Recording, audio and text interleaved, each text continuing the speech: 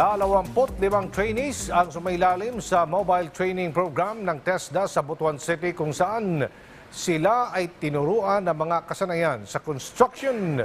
Pagsuporta din ito para sa Build program ng Administrasyong Duterte. Si Jennifer Gaetano ng PAA Caraga para sa Sentro ng Balita.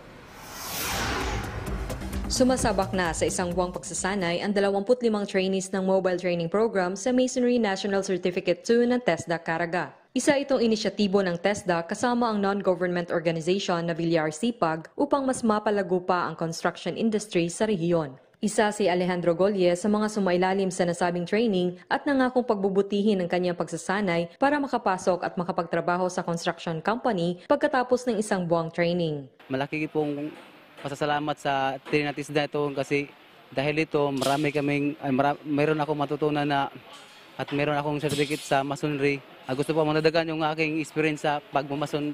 Ang sa ako lang po, kauban dire nga kinasugda naman ni ato lagi ni padayonon para mahuman sa atong training niya nanapod tay in situ holder.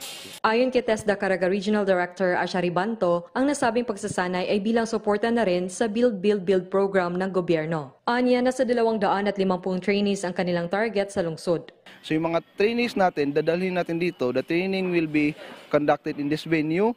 It will be apt or aligned with the standards, kung ano yung mga latest na strategies, latest techniques, and procedures sa construction. Kasi ang bottom line natin dito is pag nakapag-graduate tayo ng mga trainees natin under TESDA, is madali na yung employment facilitation. Dagdag pa ng opisyal, pagkatapos sa Butuan City, lilibot din sa Surigao del Norte at iba pang probinsya ng rehiyon. Para sa mga interesadong sumailalim sa trainings ng TESDA, hinimok ni Director Banto ang mga ito na bumisita sa pinakamalapit na TESDA office sa kanilang lugar upang malaman ang requirements. Samantala, tiniyak naman ni Hinomi June Fortune, Regional Coordinator ng VLR-CPAG, na ang mga trainees na masisipag at may pagmamahal sa trabaho ay kanilang kukuning empleyado sa kanilang mga construction companies. After na training, ang automatic ka mo ma-hire sa company ngayon isudlan. Ako lang inyo, ayuhon lang ninyo, ang uban sa inyo, kabalo naman yun doon sa masonry, pero namoy madugang ng mga